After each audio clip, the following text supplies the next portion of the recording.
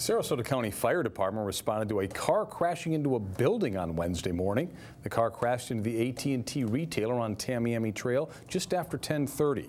Firefighters say one person was evaluated at the scene, but no injuries were reported.